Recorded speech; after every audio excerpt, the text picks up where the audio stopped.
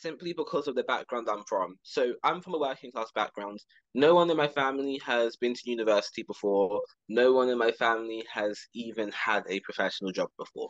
Yeah, this is something that I'm trying to speak to my mom about as much as possible, actually, because I think it's very important that I know. My mom came to the country in the 90s, I guess, relative to what I'm going through at the moment. And I'll be very honest, I don't think I'm doing like a super great job.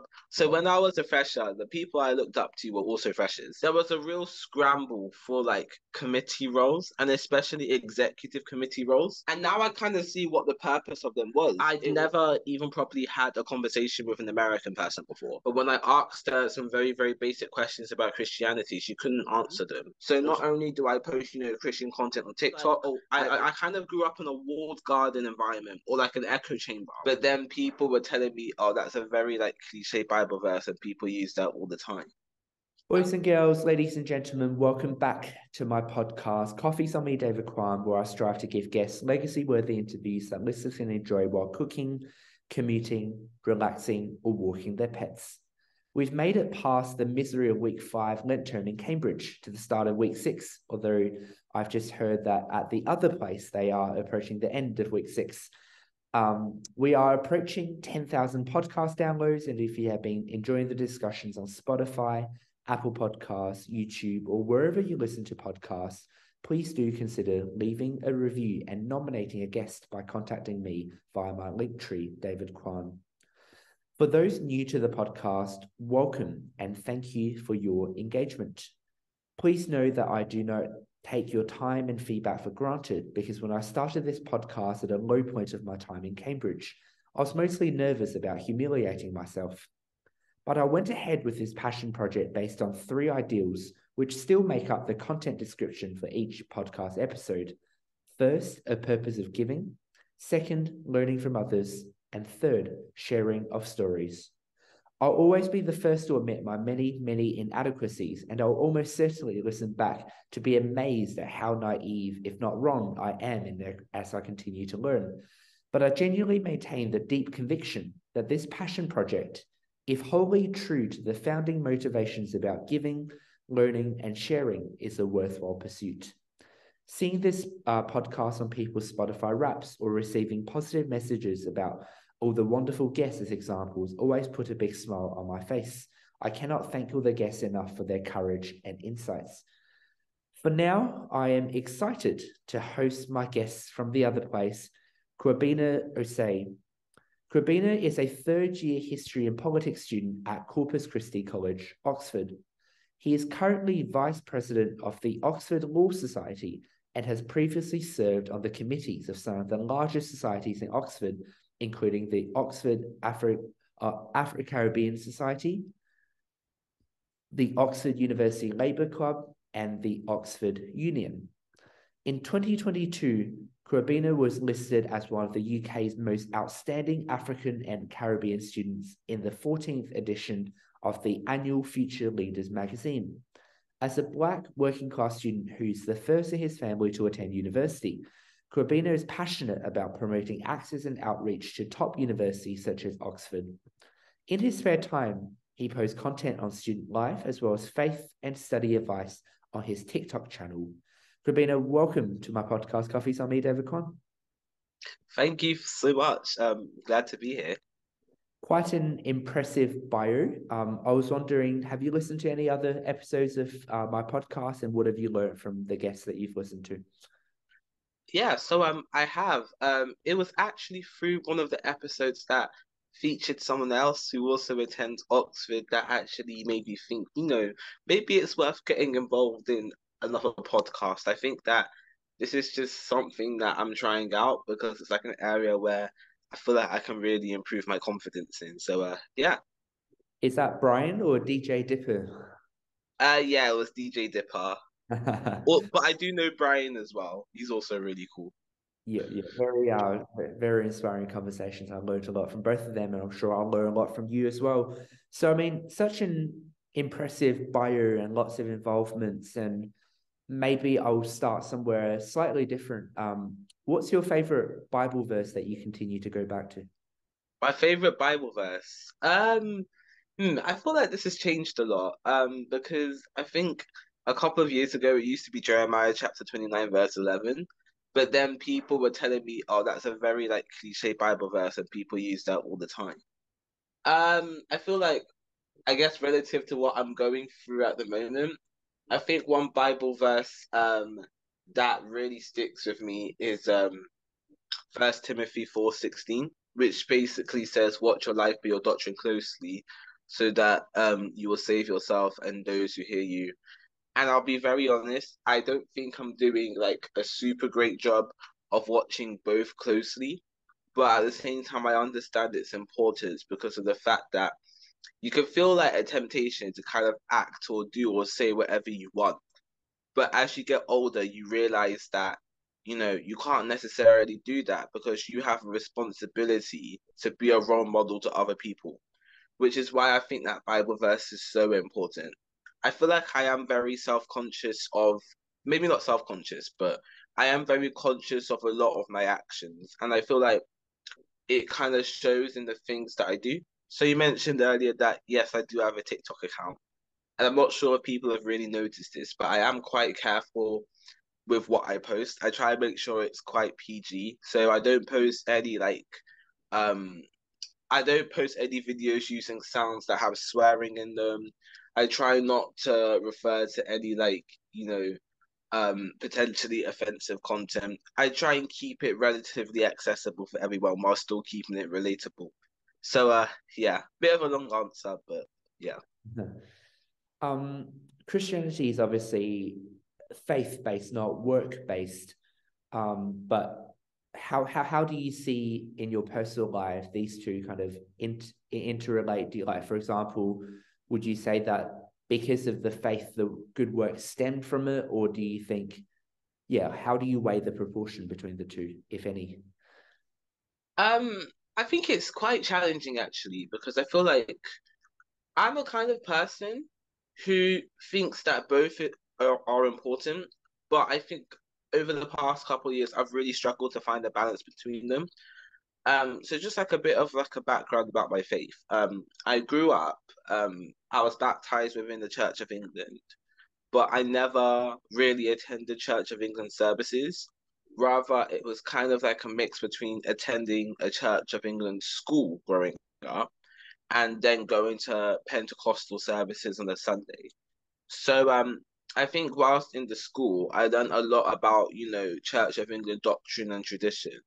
Whereas at church, so my mum's Pentecostal church, I would basically see how much it was led by, personal devotion and the Holy Spirit. So I think in relation to faith and works, it was quite confusing because there were a lot of mixed messages. So I had the impression that you had to make sure your works were intact if you wanted to be, I suppose, saved. Because growing up in church, I'd always hear about, like God punishing people who didn't do what he wanted and God just sending people to hell. But I never really learned much about his love or his grace. So I think because of that, I grew up with a very works-based mentality. But I think as of now, I'm currently in a space where I'm learning that works don't really mean anything if you don't really have much of a, I guess, sentimental reason behind why you're doing it. And so I think it's two things that I think you need to work on. So it's like not only are works important, but the reason behind them is just as important as well. You don't really do things because you're doing them for God, but rather you do them out of a love for God. So I think that is how I would interpret that. That's awesome. And would you say that you often go back to scripture, and do you have a routine with that? Yeah, so basically the routine that I have is I tend to do what's called a quiet time. And that's when you read the Bible literally first thing in the morning. So as soon as you wake up, you would read it. And basically, the way I would do that is there's like a structure you use called SOAP, which stands for scripture, observation, application, and practical. So basically, you would read the scripture, Then you would basically look at a bit more context behind it. You would then think about how that applies to you, and then what you would then do practically as a result. So that's normally how a quiet time goes, and normally it's the first thing I do in the morning. In the past, I have like struggled to keep up that routine a lot because of different circumstances. But I think something that really comforts me about Christianity or about faith is the fact that that is always there for you no matter what. It's like no matter how difficult life gets and how much you want to numb out, I feel like I rest easy in the fact that, not only is the Bible there for you to refer to in difficult life situations, but just because, let's say, you're going for a period where you're numbed out and you don't really want to do much, it's not as if God's cast you off. Because I know for a fact that God's love, is not a feeling, but it's more of a promise. God promises to be faithful to you. He doesn't leave you when like you sin. He doesn't leave you when you're finding things difficult. He meets you where you're at, and he basically tries, well, not tries. He basically lifts you out of where you're from if you really, really ask him. So, yeah. That's great. And obviously, we just had Ash Wednesday, and Ash Wednesday is a reminder to live simply, to take joy in the simple things in life, to remember that we are dust. And I was wondering, have you had any contemplations about Ash Wednesday and the start of Lent season? And is there any perhaps changes in actions that you intend to take or have already taken? Yeah, so because I grew up mostly attending Pentecostal services, I never really like seriously took part in Ash Wednesday. I only really did it when I was in primary school because obviously in the Church of England, Ash Wednesday is celebrated. Um, and we would talk about giving up things. Um, they weren't necessarily like too big on it, I guess, because of the fact that we were young children. Um, I feel like probably a more prolific memory for me was Shrove Tuesday, so the day before, The which pancake. most people know is Pancake Day, because I still celebrate that to this day. Um, and I feel like I don't know, it's more of a debaucherous message. So it's more the case where you use up all of like the rich foods and the fatty foods for that day, and then the next day when Lent starts, that's when you begin to give up things. But I don't think I've ever like intentionally observed it. Mm-hmm. Um, Yeah, I guess I wanted to start with faith because I think it, from my kind of research and my kind of understanding of you, it really is the kind of grounding and the motivation for why you start things. And I understand that faith isn't always easy to talk about, and it's a kind of a personal relationship with God, and it's a constant kind of journey through that process. And I was wondering, do you currently have any questions? I don't mean questioning God. I mean, do you have any questions about how to apply your faith in practice and perhaps any biblical stories? For example, this morning I had a chat with a Christian friend who literally believes that the world is 6,000 years old, taking the Bible quite literally. But obviously, he studies science as well. So he understands that, well, the scientific evidence suggests it's long, but he still believes that the world is 6,000 years old. And I was wondering, do you have any kind of yeah, these kind of questions that you constantly think about from the Bible? Well, yeah, most definitely. I think that most of what I know about Christianity, even though I've been going to church my whole life, most of what I know about Christianity I only learned when I was about 17 years old. I think that something I do question a lot sometimes is the fact that, why God allows so much suffering to happen. And what's funny about it is I partially already know the answer. So it's like we know God allows suffering to happen because suffering is just a part of the human experience. When you read the Bible, not even Jesus was spared suffering. Contrary to what most people believe, Jesus wasn't happy when he went to the cross, but he still did it anyway because it allowed the grace of good to be fulfilled. And so I feel like maybe most people don't understand this, but suffering is what causes other things within God's plan to happen. So if, let's say, the building that I'm in right now, people had to suffer to build it, right? But because they suffered, I now have somewhere to live. And I think it's the same way in which, all the other aspects of human life um exist. Um, and that's because of the fact that, once again, it is just simply a part of the human experience. There isn't a single person in this world who isn't going to go through some kind of suffering. And the Bible says there'll come a point where God comes back and creates a new heaven and a new earth and will take away all of our suffering. So I think that finally there's a verse in the Bible that says suffering produces endurance, which produces character, which brings about hope. So even through the trials that I'm currently going through now, I know that although it feels, hard right now, it's helping to build my character, and that will bring about hope. Hope in the sense that what if the story that I'm going through, what if what I'm going through now will create like a story that will bring someone else to God? I never really thought about it like that before, but I think that's something I'm slowly starting to come to recollection with. So yeah, suffering's still a big question though, because in the midst of it, you kind of think about why it's happening. But I think logically, the Bible makes it very clear why it happens.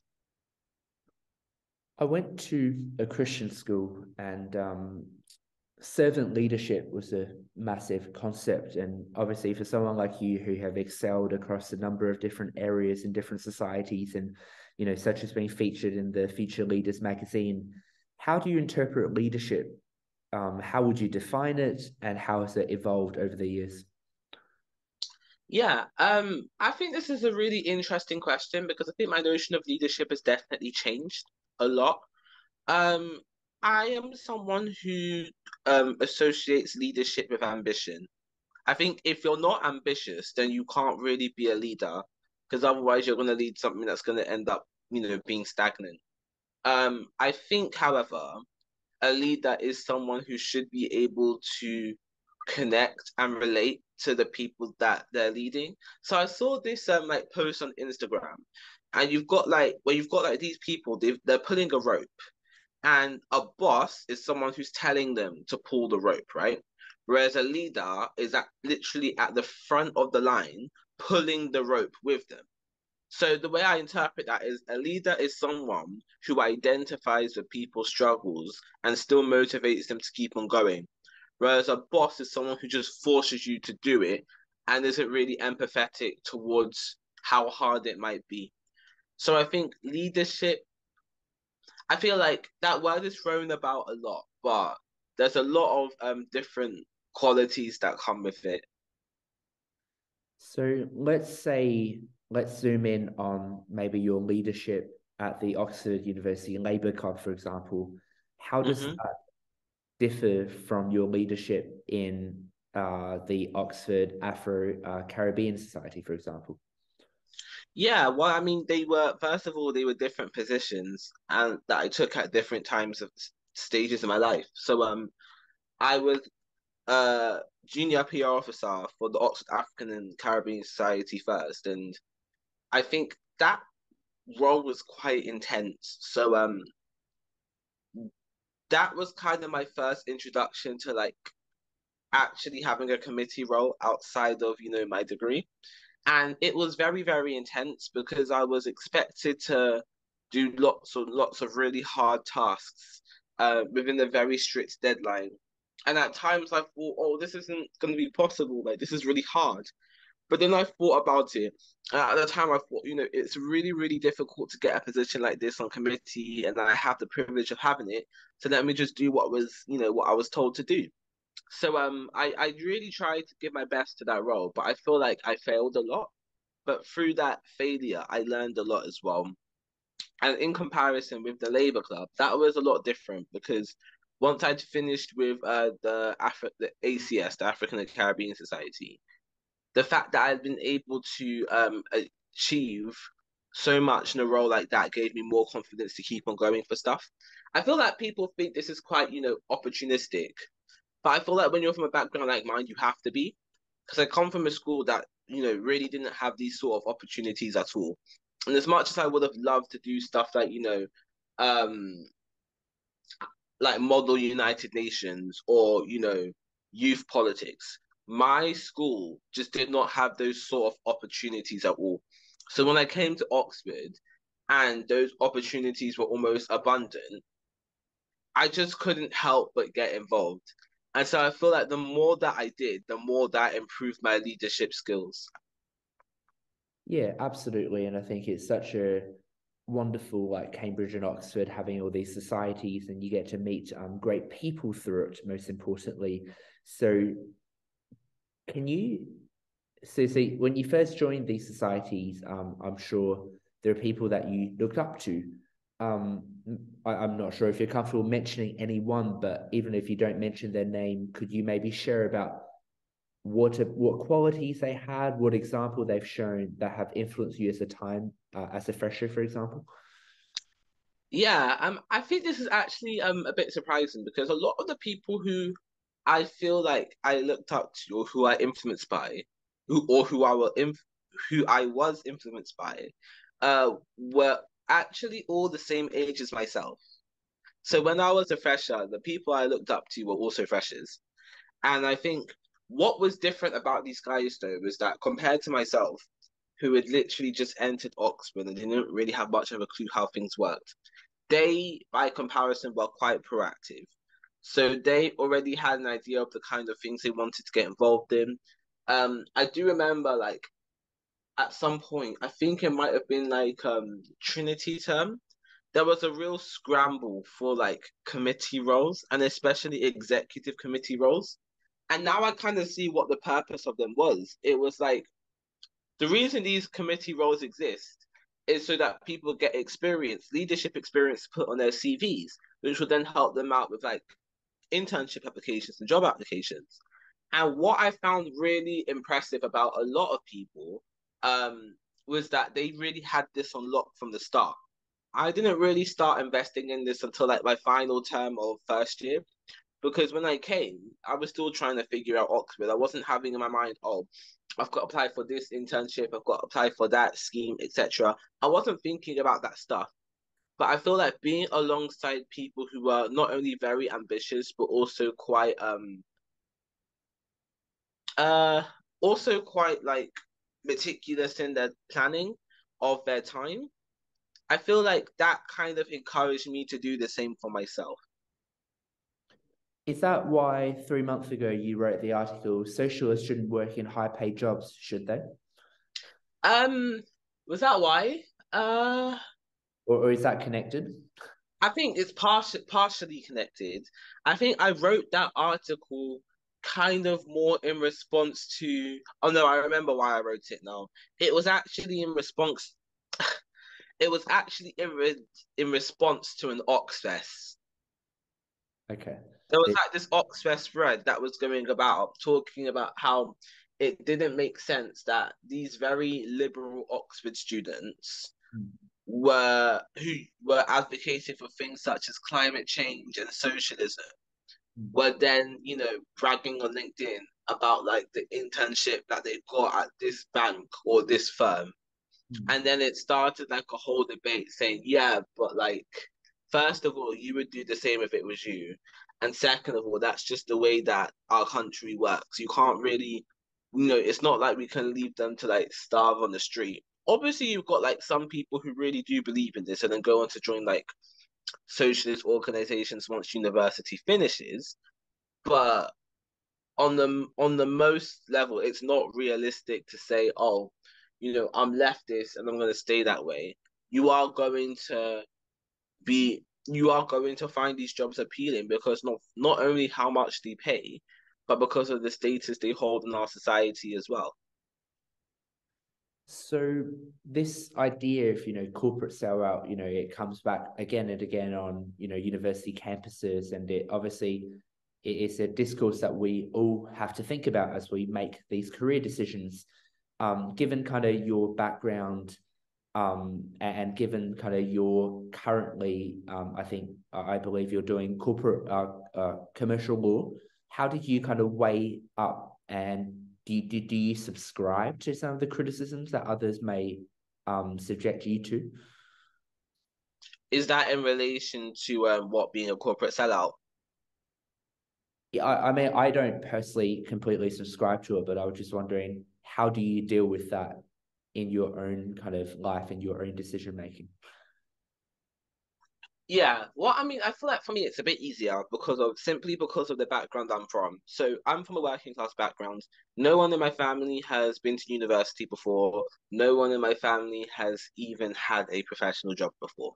So I feel like I'm in a place to immediately dismiss those criticisms because if we look at the logic of such criticism, I shouldn't even be in a place like Oxford. And if I was to make it somewhere like here, you've got to think about it. Me making it to a university like Oxford, would that make me a sellout to the roots that I'm from? So, you wouldn't call me someone who has rejected their working class roots just because of the fact that I decided to go to university. That doesn't make sense. So, in the same way, if I decide, oh, I want to go into law and I want to go into a high paid law job, that wouldn't then mean, oh, I've rejected my roots once again to become a corporate sellout. I don't think that's what it means because when you're from a background like mine where people have not had, much money, the negative connotations just kind of disappear. And I feel like this is especially the case in the Afro-Caribbean community. If anything, we are being strongly encouraged to go for these jobs because these jobs are theoretically what will bring about generational wealth if that money is handled correctly. So I think those criticisms only really come about in relation to students who are already quite privileged. But for students who have lacked those privileges, I think that being able to enter corporate environments and being able to start a career is really life defining. Hmm. And do you have any long-term plans for what you want to achieve, or is there just a general direction that you're heading? So is that career related? Career or life, you can interpret it in whatever way. Well, I mean, I don't really have like a super long-term plan, but as of now, I would like to try and gain a training contract so that I can enter the world of law and qualify as a lawyer. And then once I've achieved that, then we'll see what happens next. Obviously, I've heard of people continuing in law because they really enjoy it. I am aware it's quite difficult, and there are a lot of unhappy lawyers out there. So I'm taking all of that into account. So yeah. What other factors do you consider when you make these big life decisions concerning the direction that you'll be taking? I think something that's really important to consider is where you're currently at, and not just where you're currently at, but also where the people around you are also currently at. So, in relation to law, I mentioned earlier, I would be the first person ever in my family to have a professional job. And looking at other people around me, so not only my family, but my friends too, I feel like getting a job like that was really defined to them that it is possible because I feel like they believe that it's been gatekept for a very long time. I think there are misconceptions regarding, the entire social mobility process because for me it even goes back to what A levels I was picking. Because I remember my mom was really unhappy with the A levels I picked because I think to her the idea was if you do maths or any science subject, you're basically set up for success. I feel like by going to Oxford and studying history and politics, I've kind of proved that that's not the case. But at the time, like my mom was really unhappy because I told her I was going to do English, history, politics, and economics at the time, and she was really unhappy, especially with history because she didn't see, what job that would lead to. And obviously, my family's from Ghana, and back in Ghana, because Ghana is a developing country, they want they put more emphasis on subjects that basically have a high return on investment, so such as maths and sciences, because those jobs those will lead to jobs that will eventually build up the country. Whereas in the UK, it's not like that. There are more opportunities here, and people have more leeway to do whatever, they enjoy. So I feel like not listening to my parents in that case was a really, really good idea because it then led me here. And so I think in going for a commercial law role, it's kind of proving to, my community once again that for, someone who is black, who's from a working class background, who is first gen, it is possible for them to reach those heights. Yeah, the return on investment, human capital theory, which I'm not sure if you studied much at all, but it's Oh no, I don't know what that is actually. yeah, it might be worthwhile to look into it, but essentially it's just that kind of economic metrics of trying to value and quantify education. It's a big part of my degree, which is really fascinating. I mean, do you want to, well, so have you spent considerable time in Ghana or have you visited Ghana much? And what's kind of your connection there? So my family is from Ghana. For myself, I visited once, and that was in 2016. That was a very interesting experience. I think that um, in a lot of ways, it was interesting to learn about, where actually is home. But at the same time, I feel like having seen what it's like there, I have a lot to be grateful for here in the UK. So, which is why I do, appreciate my mum moving here in order to basically give us a better life. And I feel like, given the economic situation in Ghana, it made a lot of sense. So when did your mother decide to make the move from Ghana to the UK? And have you talked much to her about the difficulties perhaps of that process? Yeah, this is something that I'm trying to speak to my mom about as much as possible, actually, because I think it's very important that I know. So, from what I do know, my mom came to the country in the 90s, and that was for economic reasons. It wasn't because of, it wasn't because of any like feelings she had towards the UK. It's just that economic prospects in Ghana were very poor at the time. So she moved to the UK searching for a better life. Right. And I believe you have a younger brother. How I does do. Yeah, so how old is he and what's kind of your relationship like with him? Like, do you play around? Do you fight a lot? Do you argue, or does he just not? Yeah. So my younger brother is 18. He's currently studying business management at Lincoln University. Um, I'll be honest, growing up, we didn't have the best relationship. We used to fight quite a lot, but as we got older and then lockdown happened, that changed, and we got a lot closer. And it's been nice, I guess, just us both getting older and kind of bonding together on lots of different things. So like we like order takeaway and watch Netflix all the time. And that's something that I really, really value because it's like I get to see my brother's opinions on certain social issues. Um, we used to watch a lot of like historical films. And I feel like it's just so awesome, like watching my brother learn about all of these things for the first time. Because I feel like history is really, really interesting, but school makes it boring. So I feel like through watching these movies, it really, really it really is a bonding moment between us, and I really like um cherish and value those moments because they're not very frequent anymore. Yeah, yeah, absolutely. I guess I was just I kind of knew that you had a younger brother mostly from, the YouTube video of you winning top 150 UK most outstanding African Caribbean students and new graduates. And there was a comment who kind of said, "You're an amazing young man." So the person said, "I've known him since he was a toddler. His family and mine lived on the same street. Kwabena, his younger brother, and my sons went to the same primary and secondary school. His mother looked after my sons when I first moved in as their neighbor.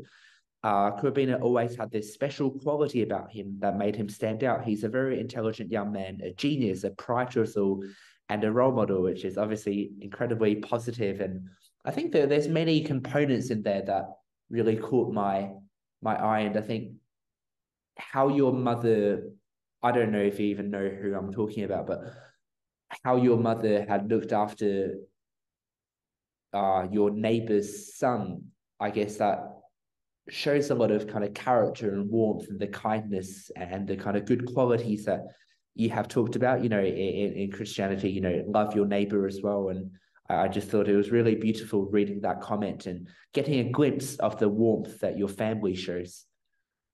Yeah, so yeah, I mean, because first of all, I do know who wrote that comment, and yeah, she's been a very close family friend of ours.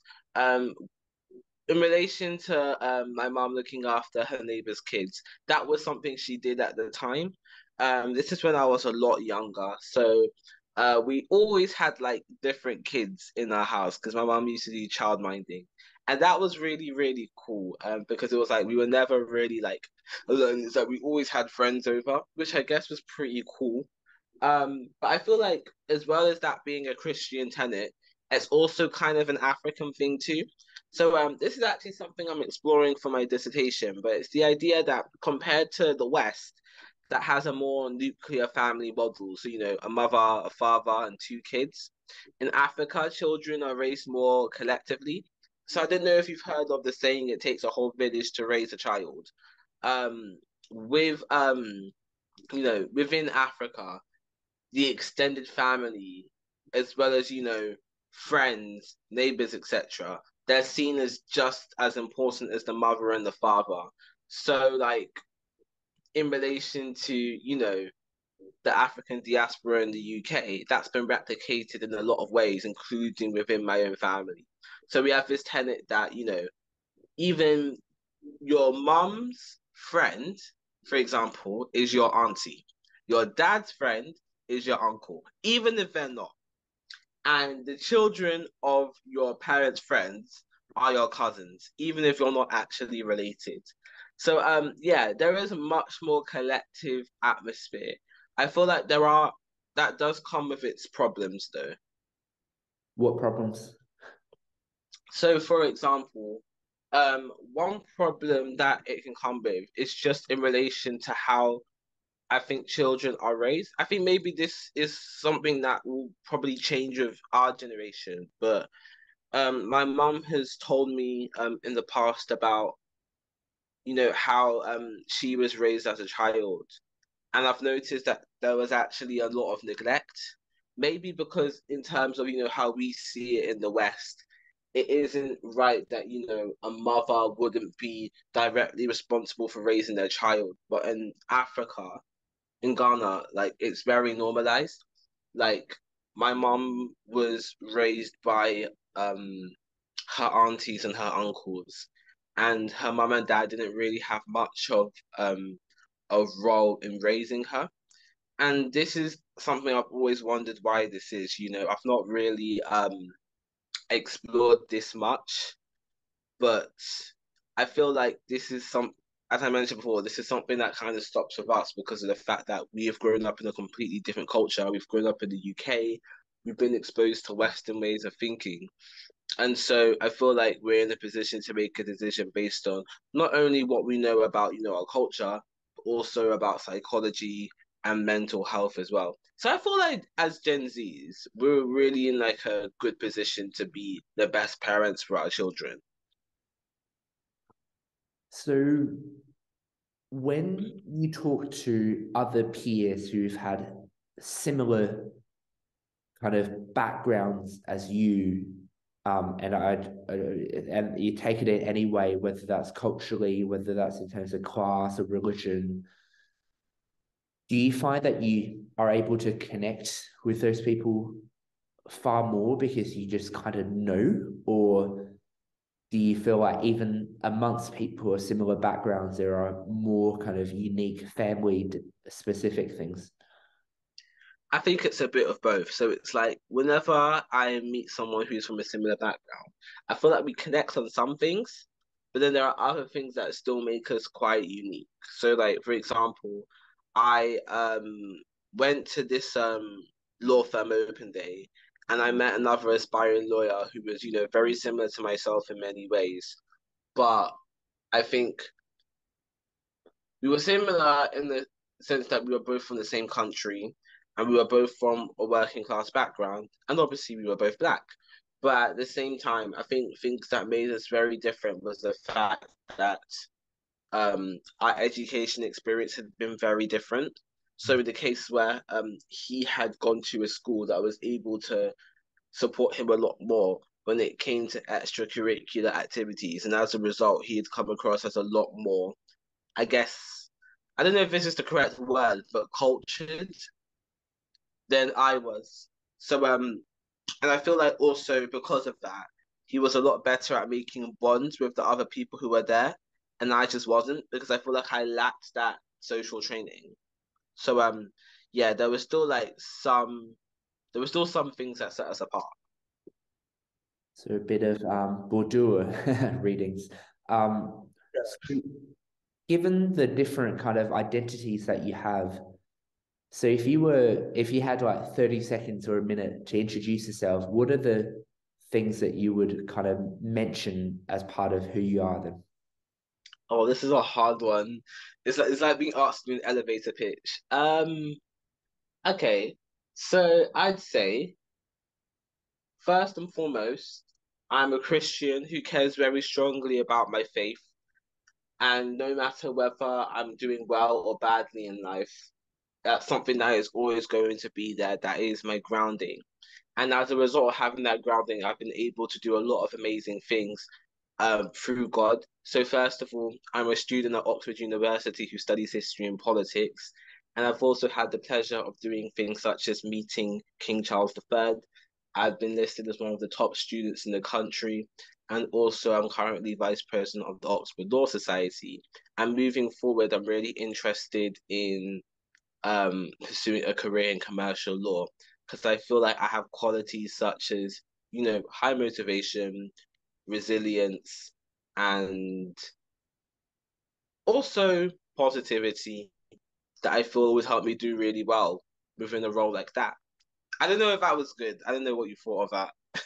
No, that's great. Obviously, I did put you on the spot for that, but yeah, it's really yeah, it's always fascinating to hear what people um bring up because there's so many things that make up who we are and define us, and it was interesting, I guess, that first and foremost you put your identity as a Christian, that you have that identity in Christ as a solid grounding, which is yeah.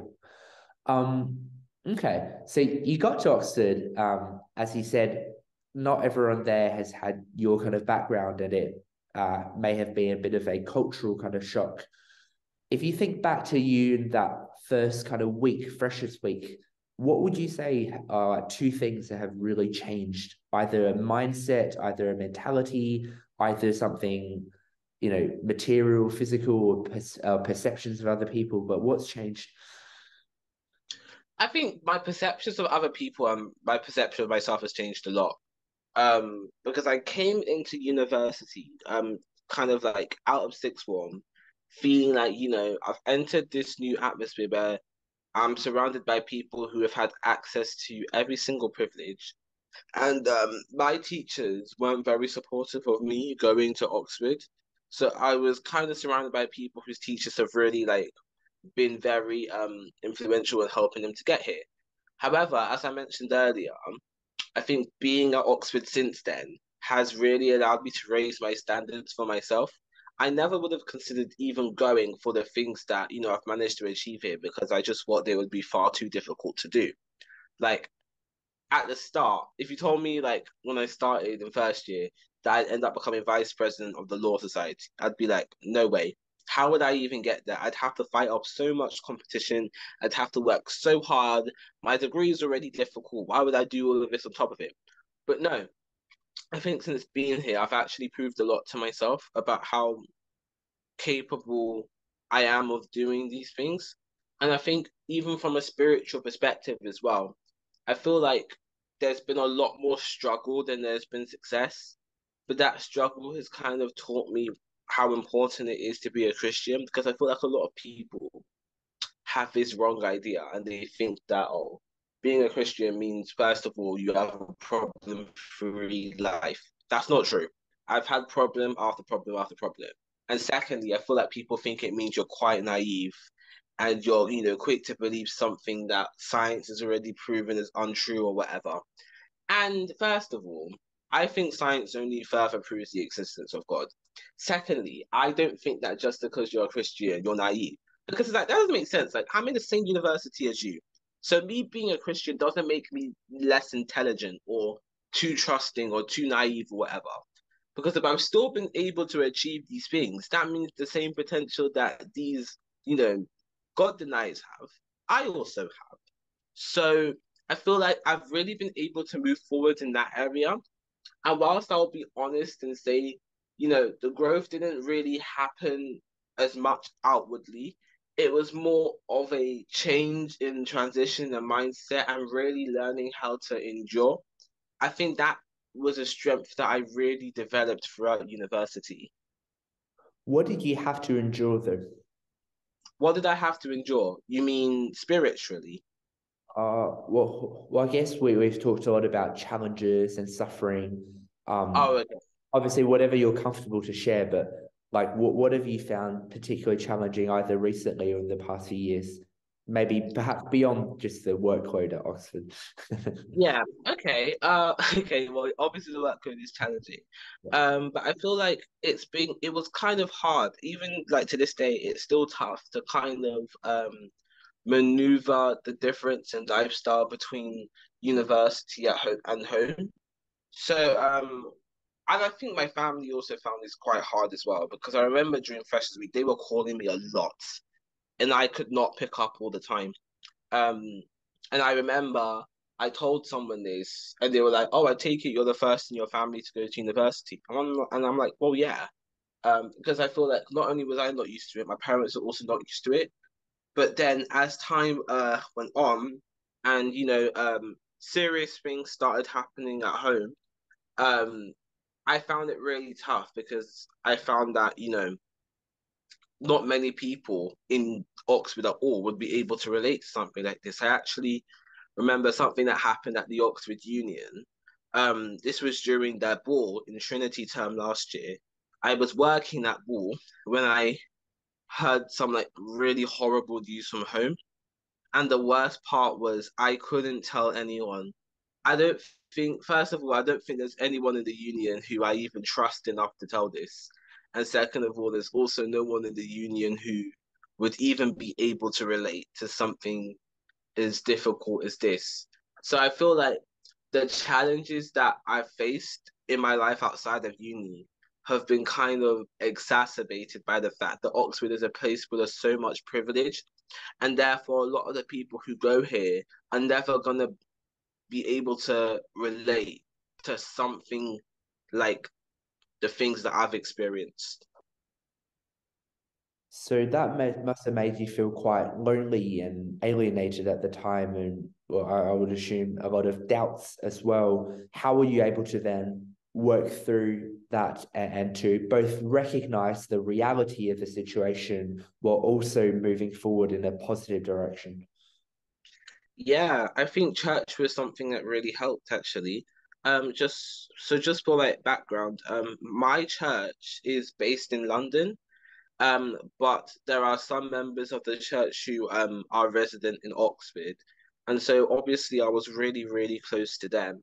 And I think just having them kind of as people to rely on, almost like family away from family, just sharing all of those things with them, not only did it make me feel, that someone was listening, it also kind of made me grounded once again because we basically submitted all my feelings and all my thoughts to what the Bible says.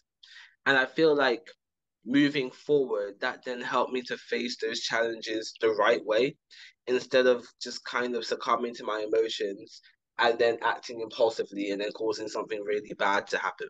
Because I've been tempted to do that before. I'm very lucky that I didn't, because if I had done those things, I probably wouldn't have ended up, achieving the things I did. Rather, I'd probably be known in Oxford for being a very bad person instead. But I'm very glad it didn't come to that point. Yeah. What do you think other people's perceptions are of you in the Oxford kind of political scene? What kind of And idea? also political scene. Yeah. I'll be very honest. I feel like within the arts political, I'm not really very present in it anymore. I think last year I was, because obviously I was on the Secchi's committee. Even still, I didn't really like socialize loads because it was like I don't know why I didn't, but I guess I feel like people's perceptions of me are that I'm like way too trusting because I actually ran for Secchi's committee more than once. But the first time I ran, basically my application there was something wrong with my application. And well, we don't 100% know what happened, but basically my application I had accidentally I put down secretary instead of secretary's committee, and no one knows how it happened. I thought, okay, maybe it's because I've been quite tired, but other people think the form was deliberately changed by another person. This same person then tried to make me give in my nomination form when the office desk of the union was closed, which would have been an electoral offence. Someone had to stop me from doing it because I had no idea what I was doing. Um, I feel like people secretly still make fun of me for that because I feel like they all found it quite funny, but I was quite embarrassed. So maybe I'm always going to be known as, the person who famously ran for secretary instead of secretary's committee. So yeah, I think that I think I wouldn't say I'm like a B-knock or whatever. Quite far from it actually, because of the fact that I've made a lot of mistakes.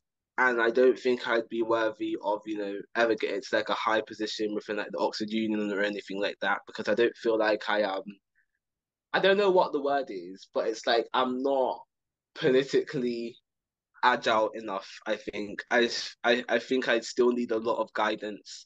I'm not really someone who can really like be self-determined in this space. I'm not someone who can really like work how find out how these systems work on my own, especially because I'm from like a background that doesn't have these things. Mm-hmm.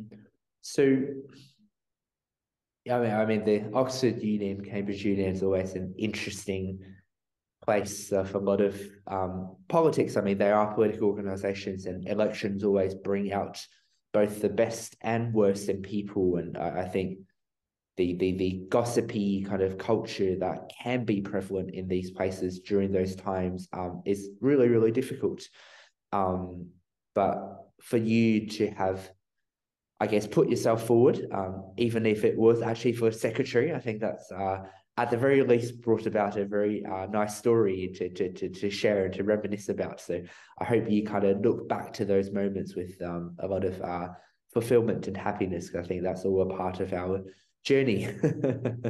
Yeah, I mean, I always think about it because it's like I'm very glad I still did it. Like, I'm glad I still like got onto Seki's committee because it's something that like I'm always going to remember.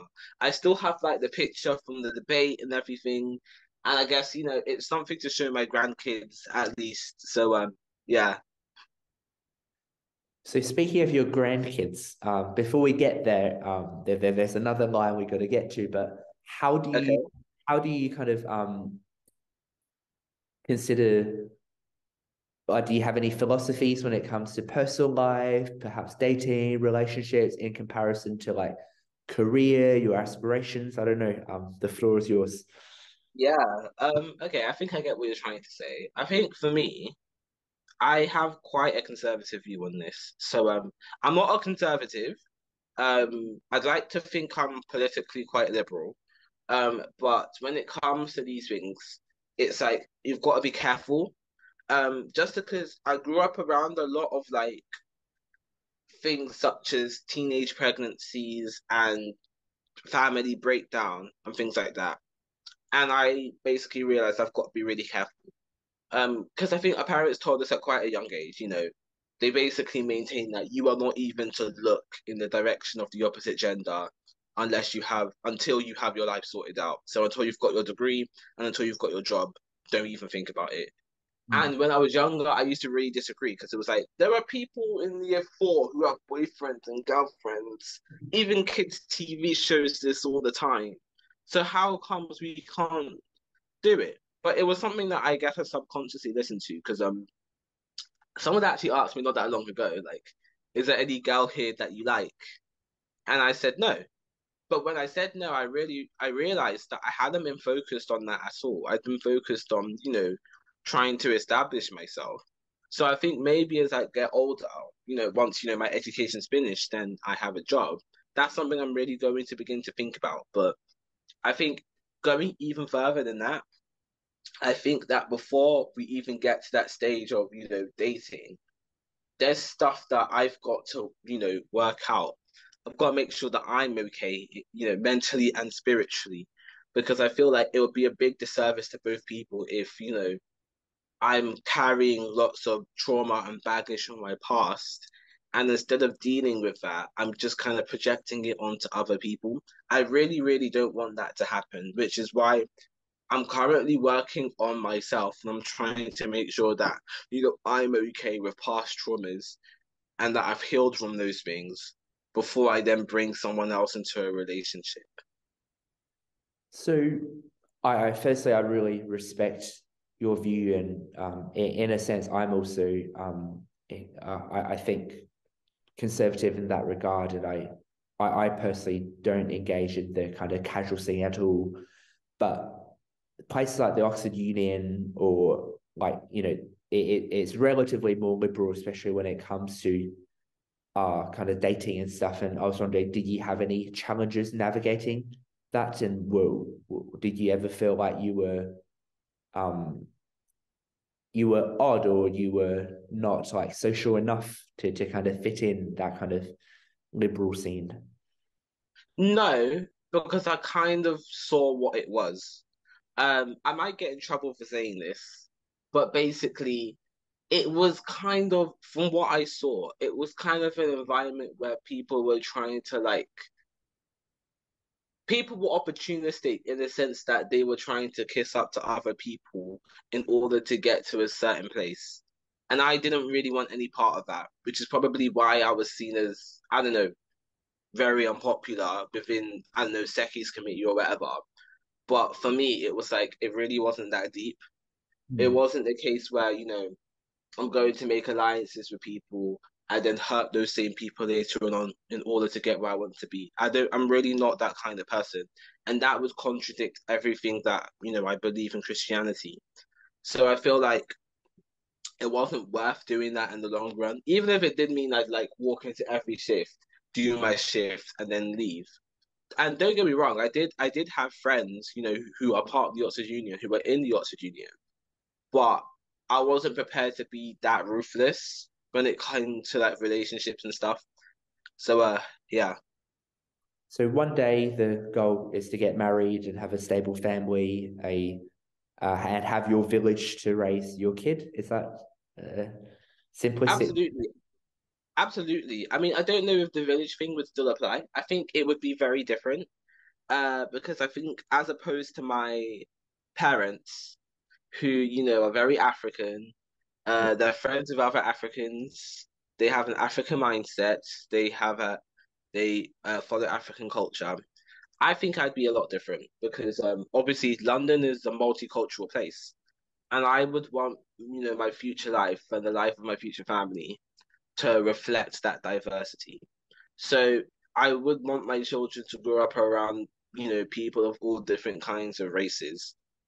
Ideally, and I've thought about this. I'd like to send my kids to an international school. I want to work, in an international workplace, so like an international law firm, but you're exposed to people of all different cultures.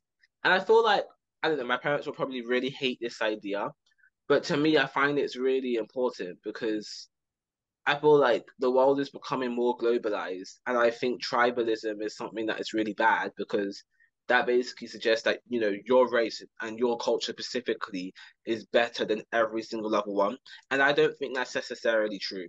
I wouldn't attune such importance to culture in that respect, but rather I think that there's something that can be learned from every different culture, which is why I'd want my future life to have that sort of international exposure.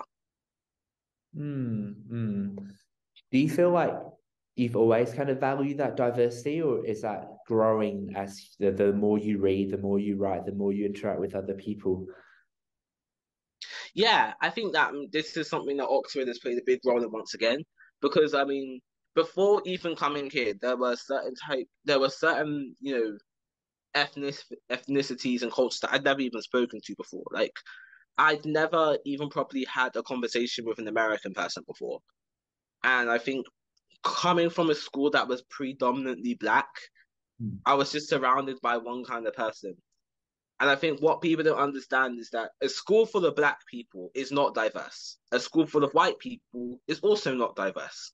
So I think the reason I have this feeling is because growing up, I was just so, I feel like not really sheltered, but it was kind of like, oh, I kind of grew up in a walled garden environment or like an echo chamber where everyone kind of thought the same. Because the vast majority of people in my secondary school were Christian. They were black, working class, and Christian.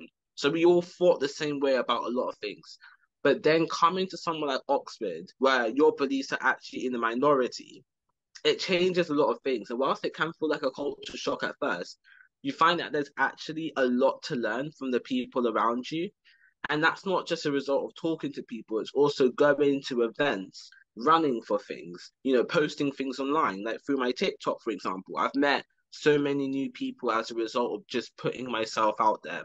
And I really want this to continue because I feel like there's just so much to learn and benefit from by looking at the experiences of other people. Even talking to you in this podcast is an example of that, I think. That's wonderful. I've already learned a lot from you as well. So thank you so much for that. So the podcast is intended to be a legacy-worthy interview. You know, hopefully it captures a snapshot of some of the thoughts that you have at the moment, and understand that things will evolve and things will change. And that's entirely why I think in 10, 20, 30 years' time, we can hopefully both look back to this recording and find great meaning in what we're currently thinking as a student. Is there anything else that you want to be covered in this recording, or else I've got a couple final questions? Um, well, I mean, okay.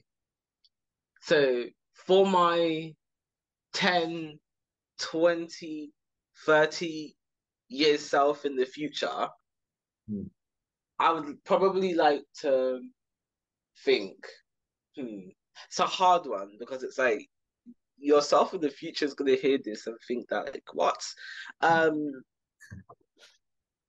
yeah, no, nothing really comes to mind, I'll be honest. I think you should just go ahead with the questions that you had. So I guess second to last question would be, what is like something that you deeply, deeply believe in, but you know that you're in a very minority in? Like, what's a truth that you believe in, but most other people just simply don't? Okay, interesting. Um, within my church, one of our core beliefs is in the principle of discipleship. And that is basically the belief that if you are not a disciple and you are not making other disciples, then you are not a Christian. So, according to biblical logic, the first disciples were known as Christians, and it was actually known as quite a derogatory term. So the reason I believe in that is because obviously I learned that myself, and I went through the whole process of learning these things, repenting, and then getting baptized, as it says in Acts chapter 2:36. And I think once I went through that process, I realized that wow, people aren't actually as religious as I thought. Because I think prior to that, I just thought, oh, most of the country is Christian, most of the world is Christian, actually. But you've really got to look at the specific practices that they carry out. Even within my own family, I saw that, my mom had been raised as Christian, but when I asked her some very, very basic questions about Christianity, she couldn't answer them, or she answered them in a way that wasn't coming from the Bible. It was coming from like her own beliefs and her own culture. So I think the principle of discipleship is very, very simple, and my church does a really good job at teaching it to other people. But it isn't a message that most people will accept, and the Bible even says that. So yeah. Just a quick follow-up then. What are your thoughts on evangelism? Evangelism. So, do you mean evangelism as like a branch of Christianity or as, evangelizing? Evangelizing. So, evangelizing is something that we are all called to do. So, in Matthew chapter 28, verse 18 to 20, Jesus tells his disciples to go forth and make more disciples, which is the Great Commission. That's basically what evangelism is. And we believe in that very strongly. So I try to do it as much as I can. So not only do I post, Christian content on TikTok, I also create content for the Great British Bible Talk, which is our life and faith discussion in Oxford. Something that I'm really trying to break into is literally walking up to random people on the street and asking them if they want to come. I feel like my confidence hasn't been built up to that level yet, but we will get there. But it is really important because that was kind of how I was led to getting baptized anyway. Because before that, I was in like a very scary place that I won't dwell too much upon because it's quite a lot for our podcast. But I feel like just even being a Christian has saved me from a lot. And so it's like, why wouldn't I want other people to experience that, you know? Thank you so much for sharing that. And final question, what's one message, quote, or saying you wish every educator, teacher, community leader, parent, role model would promote and every kid would internalize? Okay. What's one thing that, okay,